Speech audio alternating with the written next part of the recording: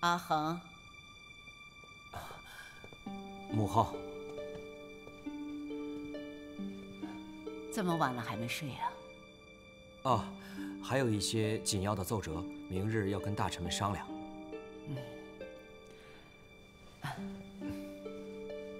我来呢，是有件事要告诉你。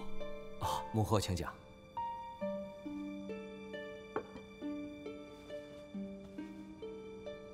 阿恒，虽然你从佛塔出来，获得了自由，但是你心里还是委屈的。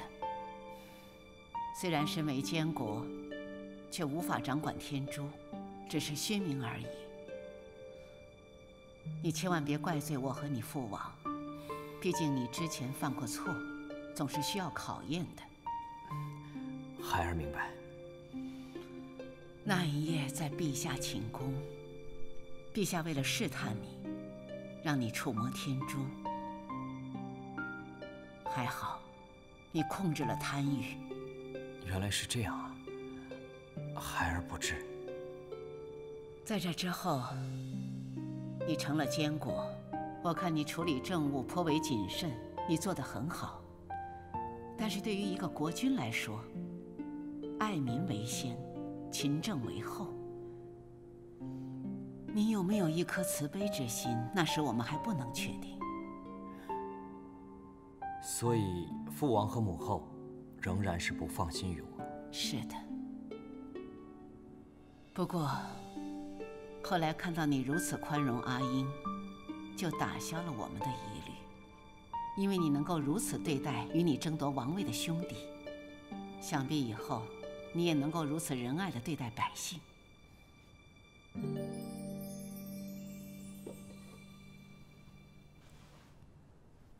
所以，以后这个9星天珠就交给你掌管了。谢母后，谢父王。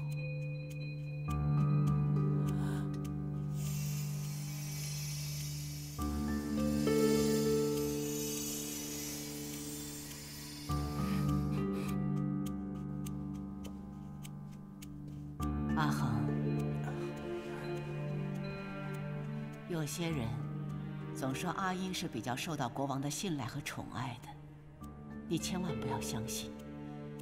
毕竟，你也是陛下心爱的儿子。之前对你做的考验，还有一些测试，那都是希望能够把天珠、把整个国家交给你，你明白吗？孩儿明白。另外，我要告诉你一个秘密。母后请讲。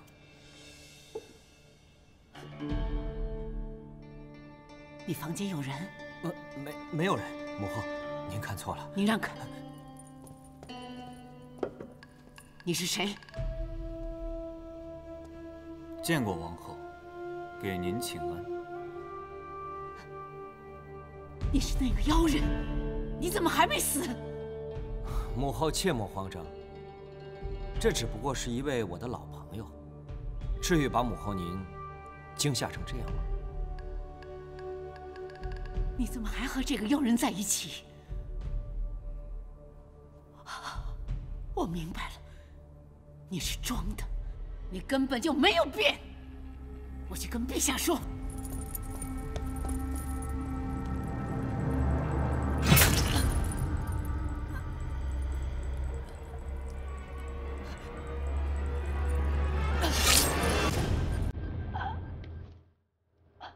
哎，母后，您这么着急，是想去哪儿啊？您看看我被您囚禁了这么久，什么时候着过急？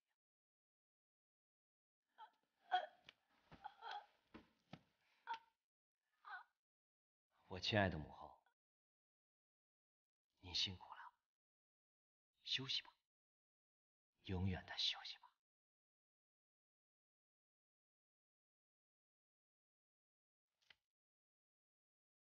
从小到大，你们总是有无数的问题要考验我，只有过了你们的考验，我才能尝到一点点。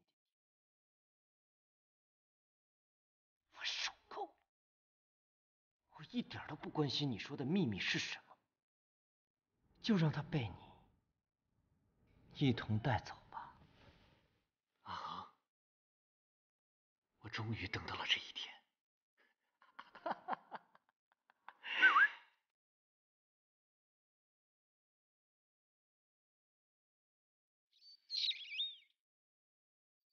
蓝蝙蝠，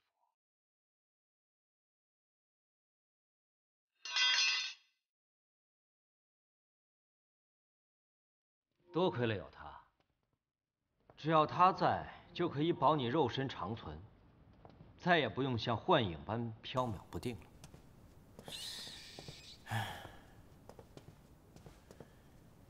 这一路坎坷，辛苦你了。感谢你对我的帮助，阿恒，让我想起了从前的我们，仿佛就在昨天。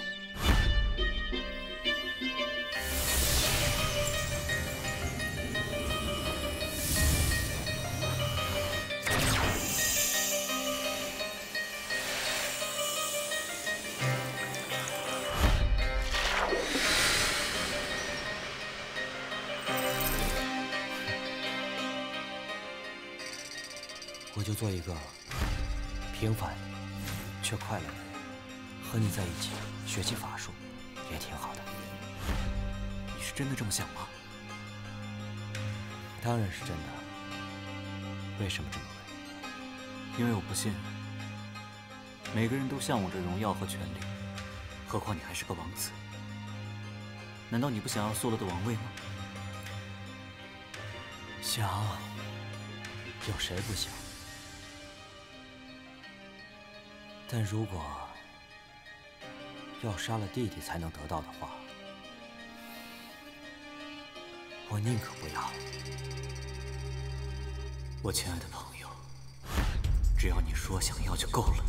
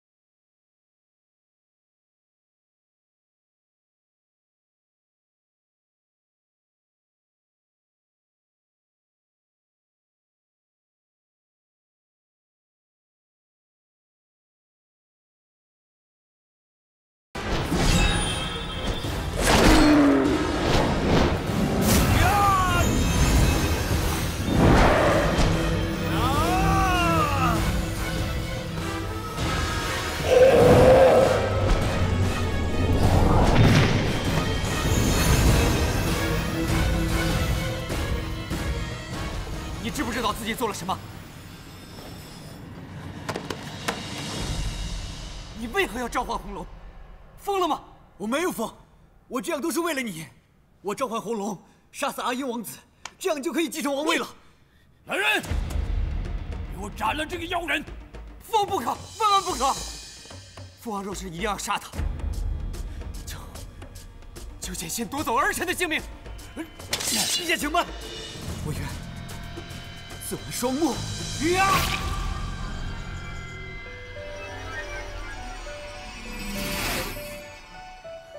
灵犀，阿和，你怎么找到我的？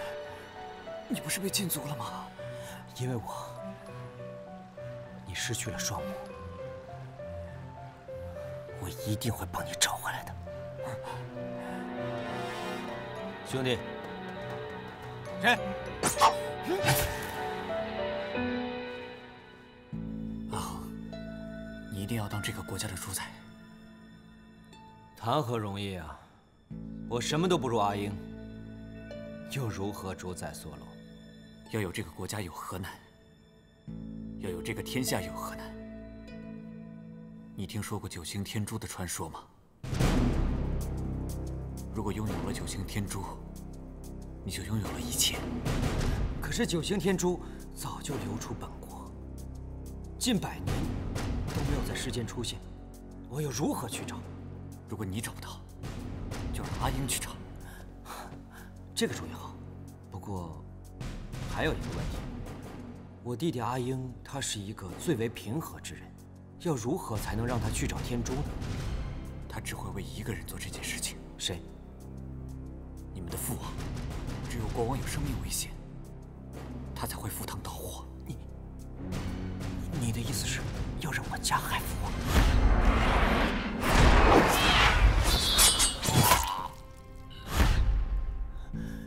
想要救父王，或许还有一个办法。什么办法？阿英，你还记得藏书阁壁画上的传说吗？要找到失去已久的镇国之宝九星天珠，只有九星天珠才有起死回生的灵力。只有找到九星天珠，才能救回父王。国王的身体还没有痊愈，天珠也在你手里，他的生死全在你的掌握之中。还有阿英也被你送走了，还有那个碍手碍脚的王后，也被你铲除了。她的死，我们可以推在阿英身上。几日前的监国王子阿英，现在只是个逃犯。从前禁闭在佛塔中的阿恒王子，现在权力全在你手里。我亲爱的朋友，如果没有你的帮助，又怎么会有这样的变化？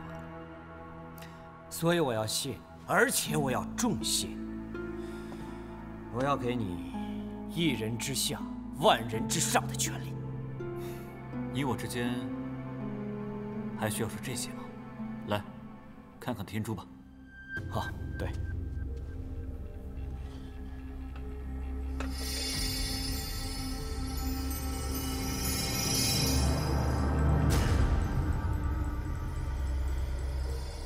认真。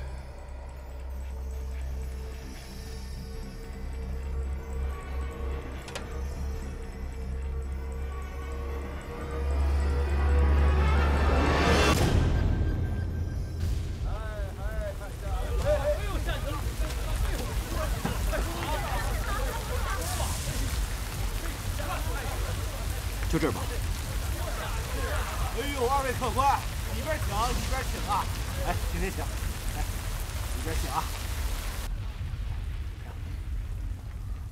客官请。娘子上茶。哎，来了来了！哎呦，来里边请，里边请啊！哎，来来来，请坐，请坐。二位定是远道而来呀？这是从哪里来到哪里去呀？啊，我们是从国都而来，要往大唐去。哦，翻过这两个山头啊，就是大唐的国界了。这天色将晚，不妨二位就住在小店吧。明天早上再赶路啊。那就多谢老板了。二位想吃什么，就尽管告诉我们啊。老板娘呢？哎，来了！哎呦，哎呦，君爷，下这么大的雨，二位真是辛苦了啊！哎，里边请。君爷，哎呀，别提了，刚歇着就来差事，说什么王宫里出现命案，一个逃犯逃入大牢，还杀了人。这不，拿来画像，出来逮人来了。我说老板，你这里来往人员鱼龙混杂，要是有形迹可疑的人，可得多替我们留意着呀。哎，一定啊！哎呀，您放心啊。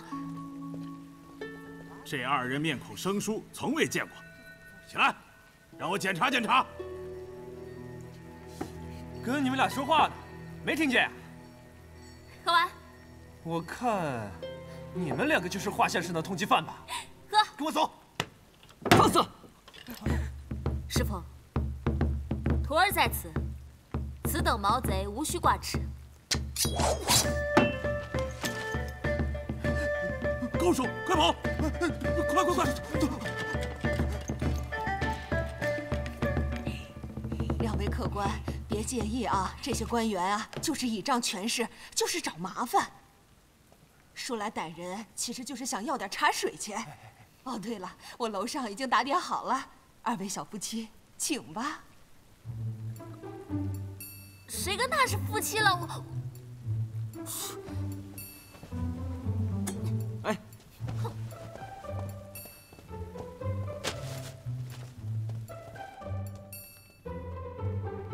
再吃点吧，刚才饭菜都没有吃完，我找老板娘又要了一点。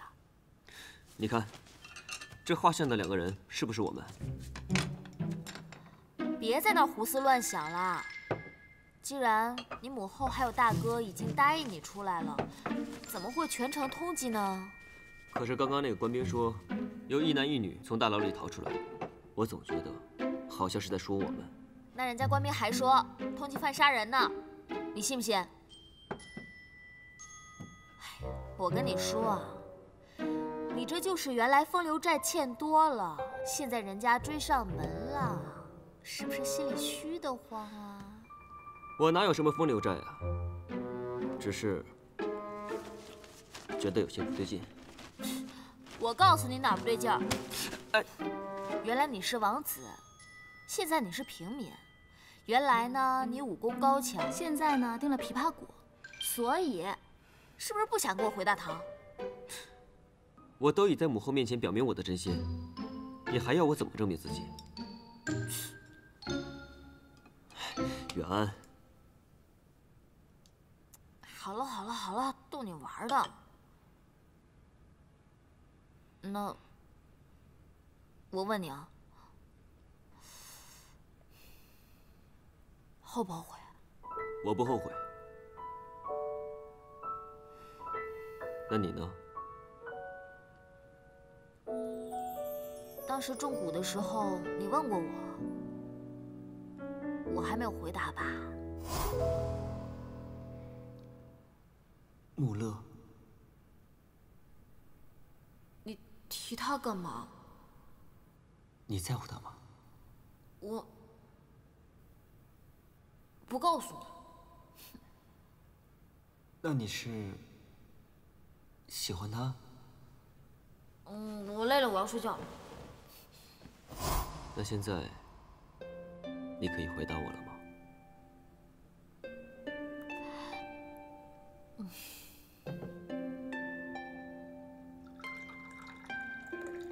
喝了这杯酒，我就告诉你。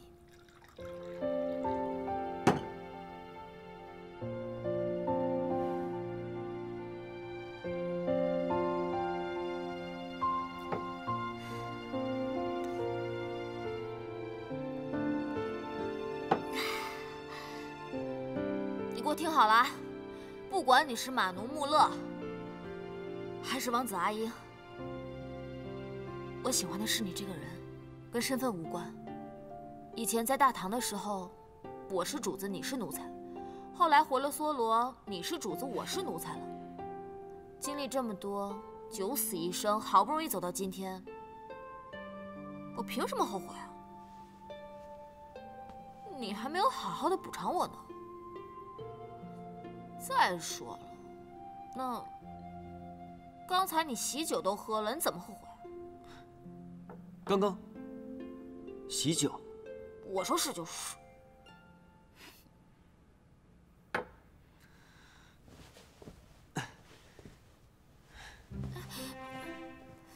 喜酒都喝完了，那我们是不是该耍流氓？是不是你个小奴才？还小奴才？小相公，走。放开！哎，以后不准喝酒了。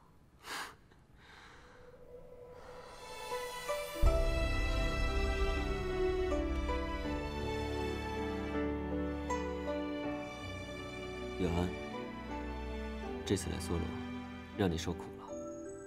等回去以后，我一定会好好待你。今生今世，我们都不要再分开了。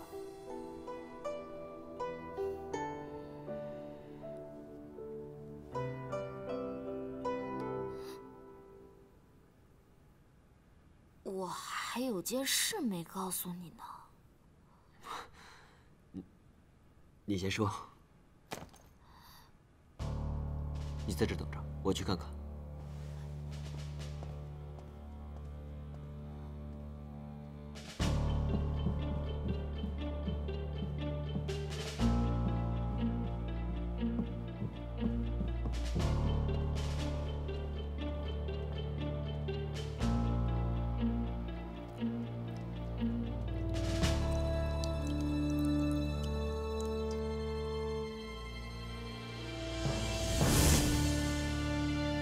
远安，没。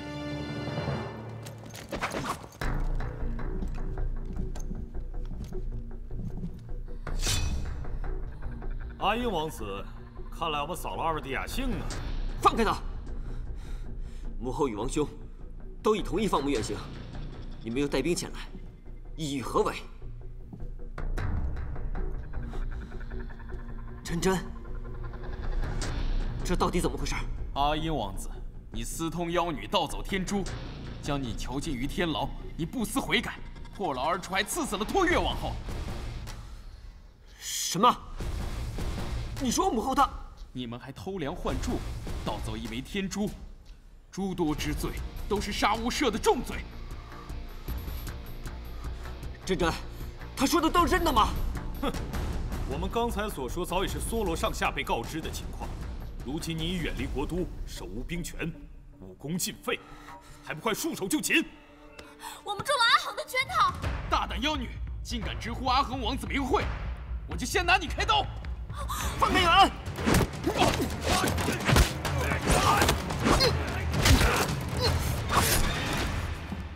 王子小心！你被定了琵琶骨，就不要再做无谓的挣扎了。真真，想不到你也在助纣为虐。你们听好了，既然你们是冲我来的，现在就带我回去复命，我也好当面向大哥问个清楚。远安现在是我妻子，谁也别想伤她。那就废话少说，跟我们走吧。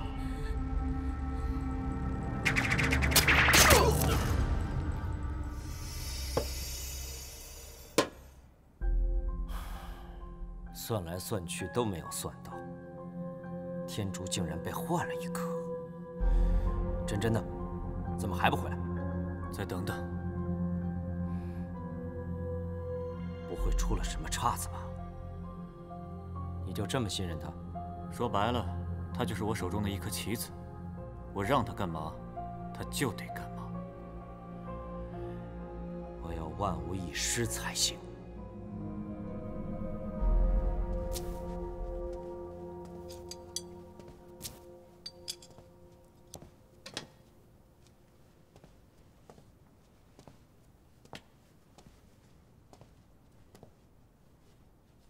王子，真真，你实话告诉我，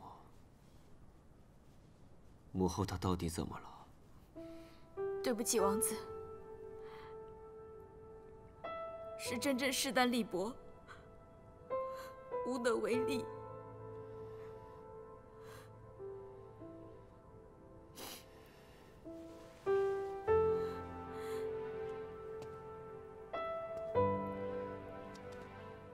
那你告诉我，这就是谁？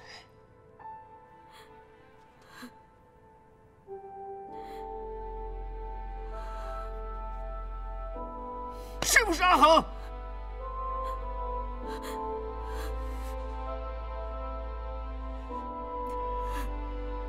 我现在就回去，一定要把事情调查清楚。起开！王子。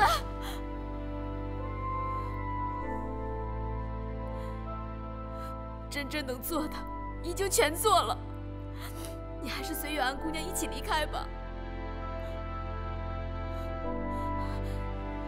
远安姑娘，真真陪伴殿下一直在她左右，可是现在，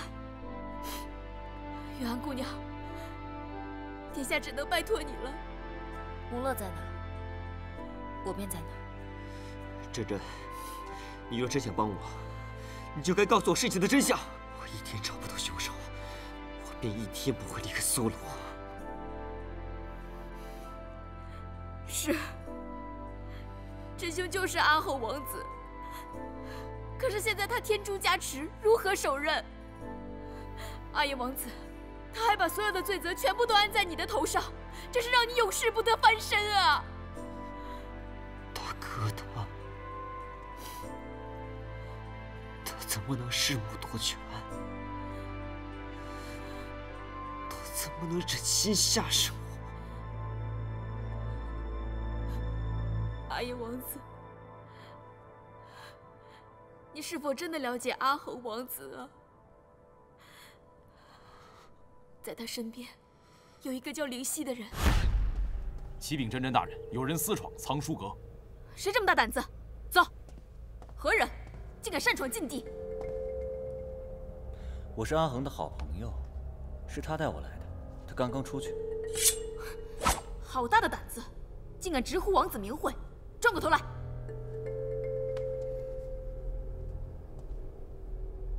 是您，小师傅。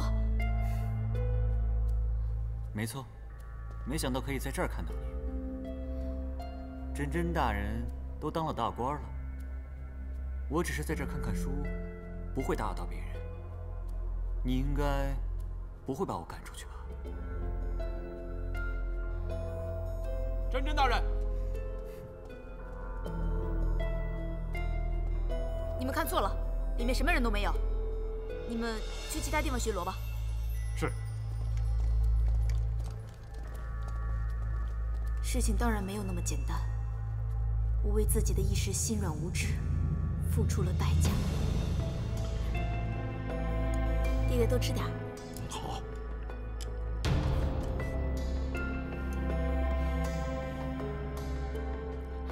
爹爹，我此次回来是跟您辞行的。阿英王子要去大唐，我得跟随他一起去。这个是治您哮喘的药，记得按时服用。爹爹没事的，你就放心吧。你看，我这不是好多了吗？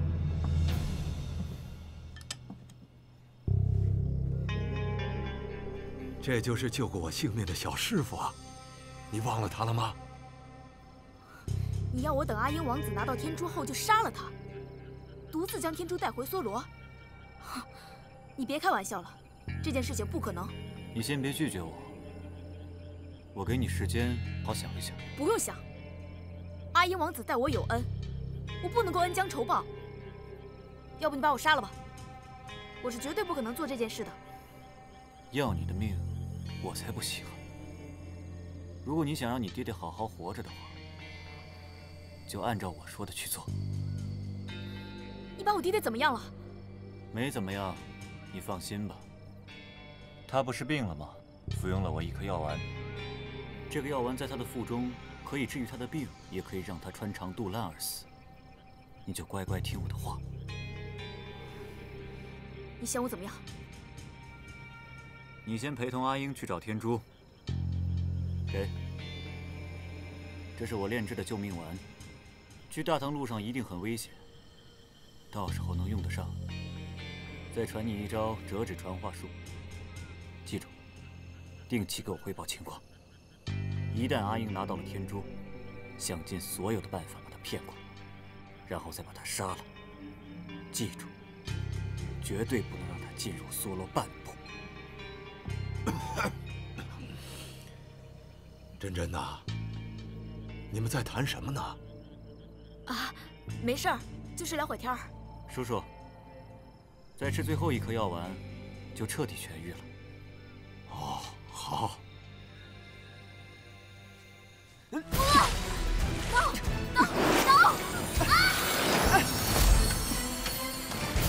阿英王子，快抓住我的刀，快！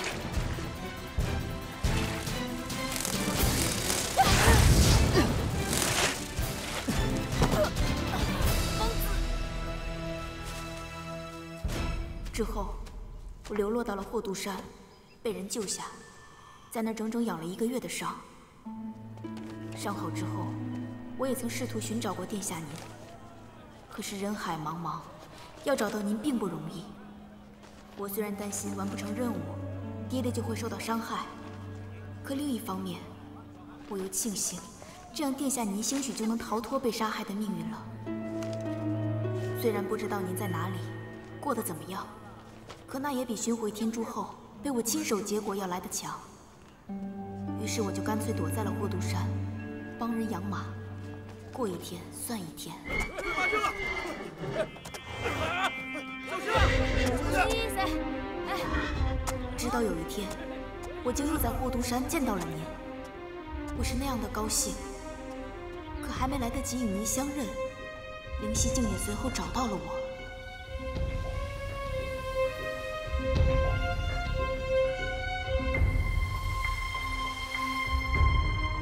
灵犀告诉我，他因长久未收到我的消息，担心情况有变，于是也来到了大唐。本想将我找到，却偶然间在街市上看到了阿英王子。跟踪了王子殿下一段时间后，他发现殿下已与我失散，并失去了记忆，成了一大户人家的家奴。同时，他还发现有人正在收集9星天珠。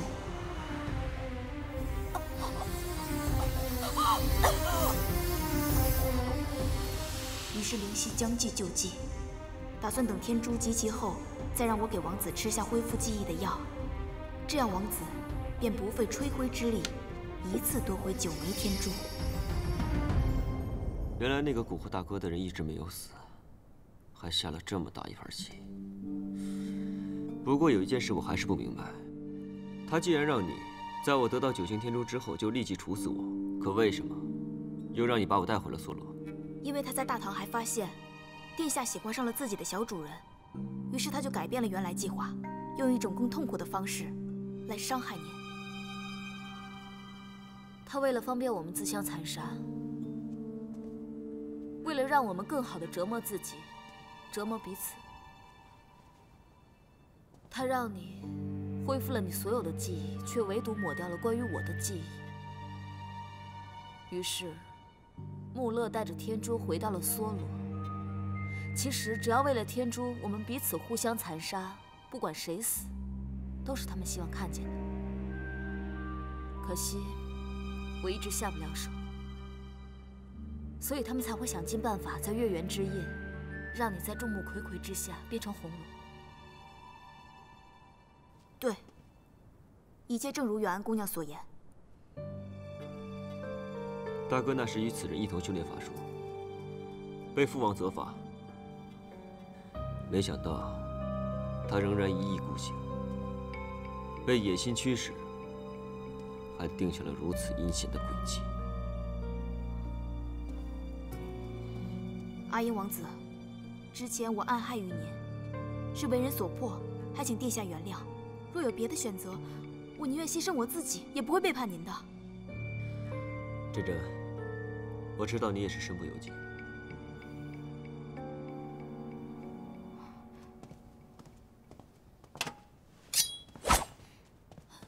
你要干嘛？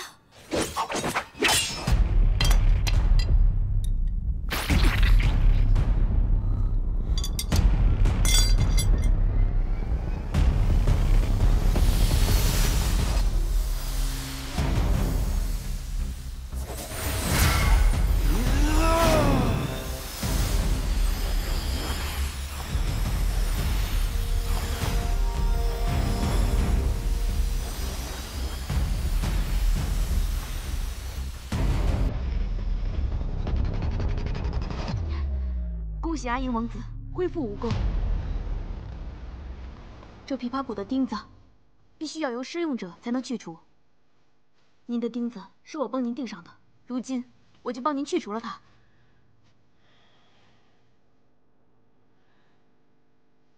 阿恒大逆不道，勾结妖人，逼我离开，还盗取天珠，杀害母后，我定要回去问个清楚。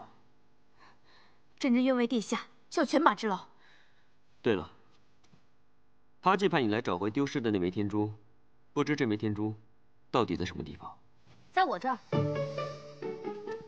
在你这儿？不然你真以为我是来梭罗玩的？终究还是选了天珠啊！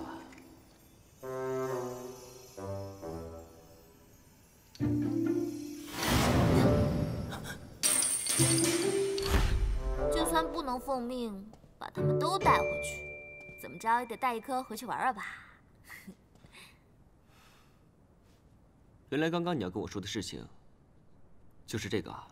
不行啊！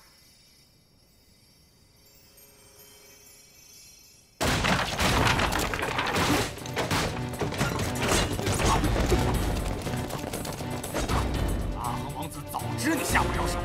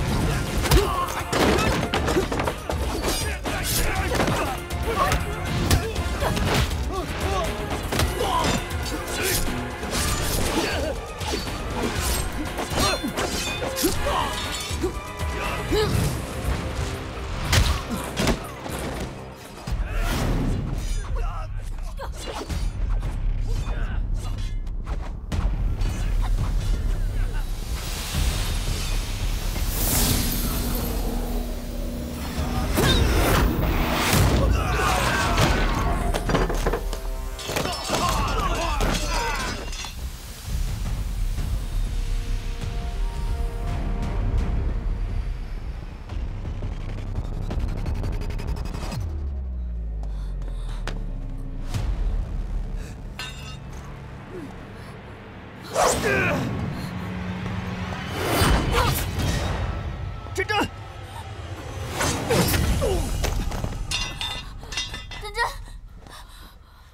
真真，真真，你怎么样？阿姨王子，这样他们就不会再去为难我爹爹了。阿姨王子，不要难过，可不要生真真的气。不要瞎说，你不会有事的。阿姨王子，初次见面便受了你的恩惠，真真我无以为报，现在终于可以得偿所愿了。真真，你是我见过最勇敢、最忠诚的人，谢谢你。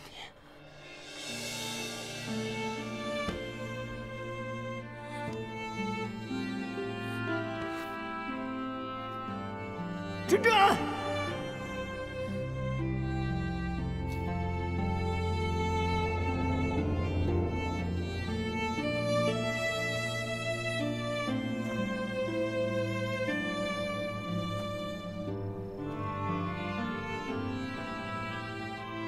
真真是个好姑娘。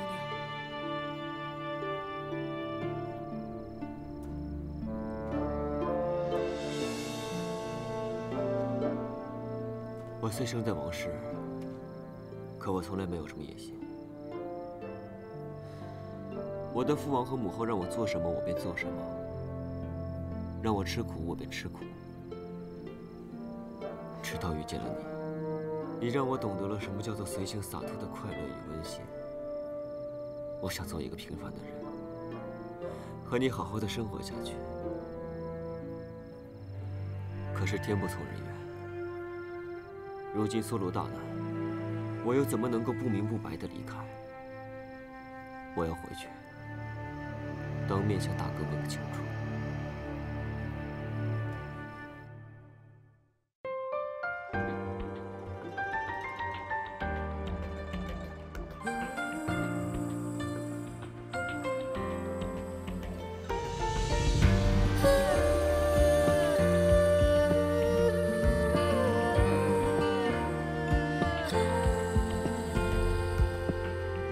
席卷灯熄天将灭，思念却缄口不提。长梦之中几番与你，暮成心绪，谁都想一世不离，怎料却都转心。